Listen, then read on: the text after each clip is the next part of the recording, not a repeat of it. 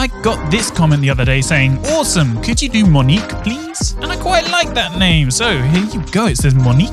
And then you turn that upside down and it still says Monique. And then next up, we got Marnie here who says, can you do Marnie? It's an uncommon name. Lol. Well, you're right. I don't think I've ever met a Marnie before, but now I have. Nice to meet you. Here you go. It says Marnie. And then you turn that upside down and it still says Marnie. And finally, we got this person who wants an ambigram of Gina. And I did have a shot look at that. It says Gina. And don't forget, if you want to learn how to do this yourself, I have some tutorials. Link in the bio.